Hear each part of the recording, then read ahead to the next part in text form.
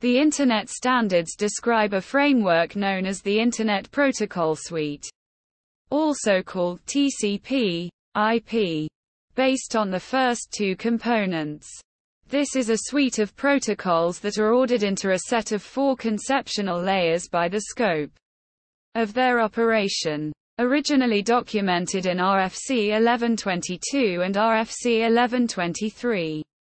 At the top is the application layer, where communication is described in terms of the objects or data structures most appropriate for each application. For example, a web browser operates in a client-server application model and exchanges information with the Hypertext Transfer Protocol, HTTP, and an application germane data structure, such as the Hypertext Markup Language, HTML. Below this top layer, the transport layer connects applications on different hosts with a logical channel through the network.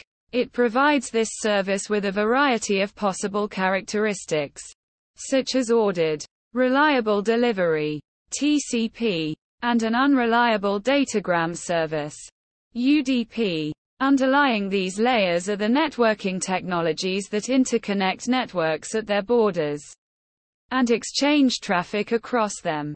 The Internet layer implements the Internet Protocol, IP, which enables computers to identify and locate each other by IP address and route their traffic via intermediate transit networks.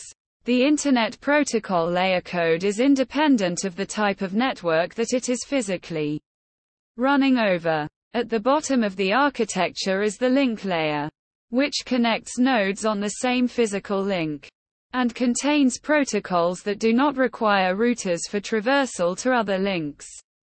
The protocol suite does not explicitly specify hardware methods to transfer bits or protocols to manage such hardware, but assumes that appropriate technology is available.